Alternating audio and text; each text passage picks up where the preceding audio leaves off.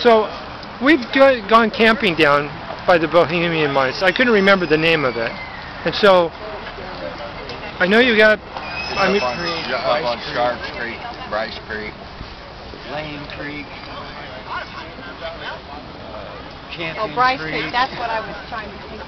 I know. So most of the mines down there are actually in the side of the wall, or do you actually do mining out in the creeks and other stuff too?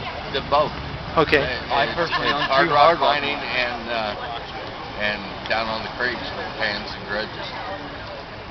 Well, we've got a Capital City mining something that's set up shop down on over in the neighborhood where I live, over off of